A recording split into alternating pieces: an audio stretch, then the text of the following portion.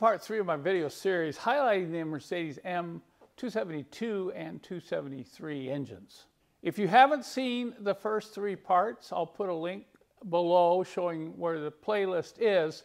I highly recommend you do this because this is going to be a lengthy series and I'm not going to be repeating myself. The focus today is on what is the difference between the 272 V6 and the 273 V8. Now, you've already got to see this V8 engine in this S550. And I know some of you are thinking, well, Kent, where's the V6 anyway? I mean, you keep saying they're almost the same. Well, guess what? Your wish is my command. Well, here it is. So earlier today, I rolled in this C350 sedan, pulled it up close to the front of the S-Class there, and we're going to get to see a really good comparison between the two engines. I'll kind of go back and forth to show you some of the similarities and then to explain some of the differences. But as you can see by these engine covers here, this being the V6 and this one here being the V8, unless you are familiar with these cars, you wouldn't be able to really tell the difference. You know, I know what some of you are thinking, say, oh, I can tell the difference, you know, one's bigger than the other. Well, if you did not have any reference together, that's what I'm getting at. They look very similar in overall appearance to the non-initiated, okay? So this here is the V6, this here's the V8. Now, if I take a tape measure, let's measure the engine cover on this V6. That's 26 inches. And I'll come over here, and on the V8, it's 28 inches. Now, let's pull the front covers off.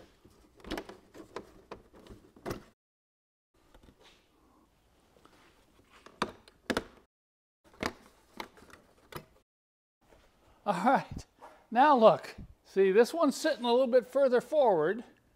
And by the way, when I looked at this, I said, look at this clip back here. It's not fastened. This car has just come out of a recent service from a very reputable independent service shop in the Seattle area. I'm just going to mention that now because later on I'm going to talk about, you know, the importance of you learning about these cars and doing some of the work yourself, because that's one way you can be sure it gets done. This is a little off topic, but I failed to mention this in a previous video when I was discussing the importance of changing your air filters and the air filter housing seal in the rear here. This is a critical seal, and here's a little clue. If you snap this hook off by hand easily like that, it probably means the seal's worn out. You really need to have a tight enough seal that you're prying this off with a flat blade screwdriver. All right, I'm going to get the rest of this air filter housing off. Okay, take a look at that. Now, I hope in this video I can prove my point about the emotional aspects of working on your own engine. I want you to focus on this engine here. If you recall in the previous video, I went to town and cleaned this engine.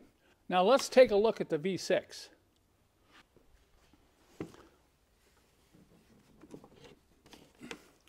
All right, let's take a look at the bottom of the air filter housing.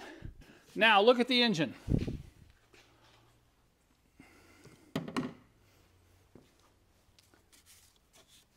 Look at all this road grime on the engine. Now, if we're going to do some major inspection work and possibly some repair, we're calling it preventative repair work, on this engine, well, I don't know. I can't stand all this dirt everywhere. Now, remember, this engine has been highly maintained, both by the dealer and then an independent shop. I have every service record, which I'm going to show you a little bit later. But I don't think any shop's going to clean the engine like I showed you because it's going to cost you too much money. So this is what you will see most of the time when you get your engines back from a repair shop. So now you can really see the difference. Of course, you have 4 coil packs, 4 spark plugs aside. That's pretty nice. You only have 4 on these engines.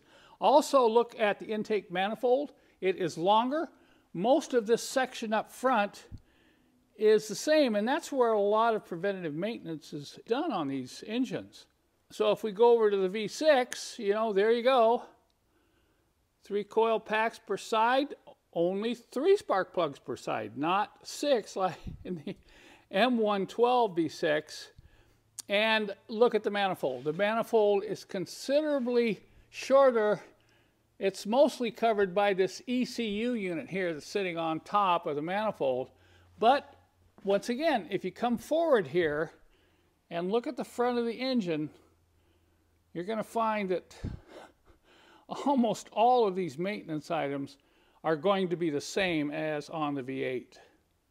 Similar to its predecessor, the M112 V6, this M272 has a lot of room to work in the front of the engine, to work on replacement of the tensioner, the belt, the pulleys, the alternator, water pump, and so on. I decided to pull this air filter housing over here and pull out these air filters. I know some of you would be curious, hey Kent, how did those filters fare? All right, not too bad.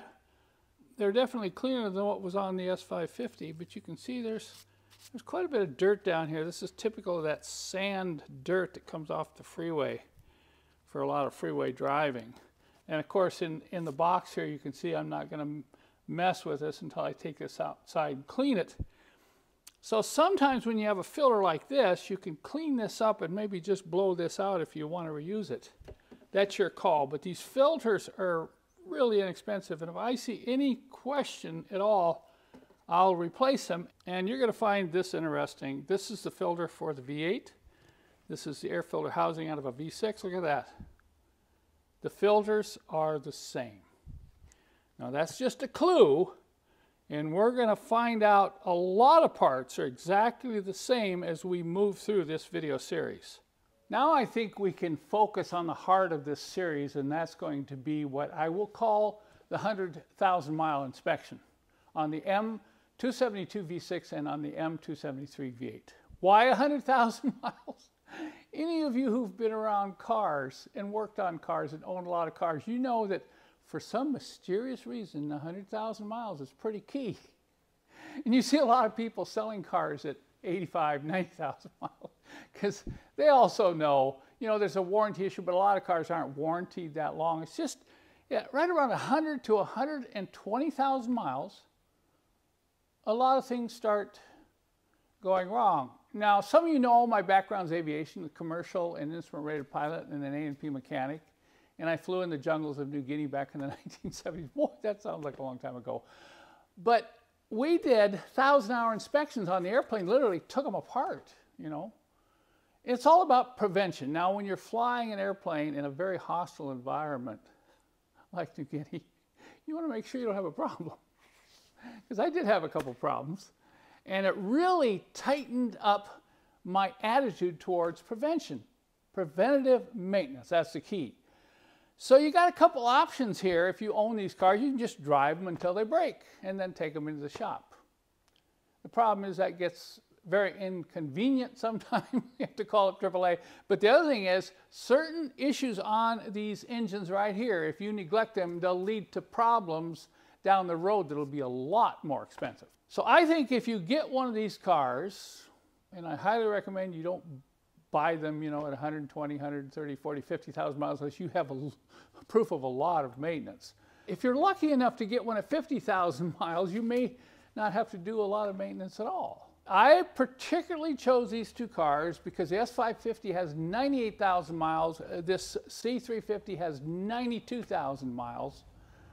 And we're going to get to look into these engines. We're not going to tear them apart, but we're going to go all around them in the next videos and go through this inspection and parts replacement together.